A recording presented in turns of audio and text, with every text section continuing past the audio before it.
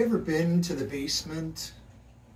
I mean, the literal basement, but also the basement of life. It feels like the last while we've been taken to the collective basement of life.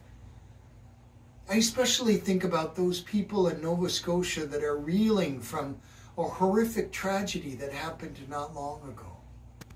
Something that has pulsated through the rest of Canada as our hearts beat with brokenness.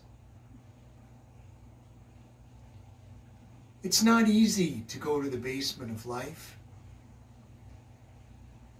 And yet the reality of being in the basement is when we go down there and we hit bottom, that's exactly where God meets us and provides this foundation that holds us together so that we can live up above and keep growing and building on this foundation of presence that reminds us we're not alone. That even in the hurt, there is an opportunity for compassion. That when we're broken open, that brokenness doesn't define us, but there's one who seeps into those broken places, offering a chance for healing.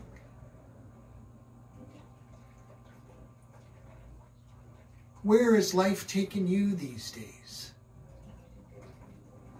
I sometimes come down to the basement and I see all these cobwebs and work that's left to be done. And so I wonder for me and maybe for you if going down to the basement isn't one of the most essential things for us in this time. And as we go to trust and lean in that God is right there in that basement, holding us and building us and shaping us together.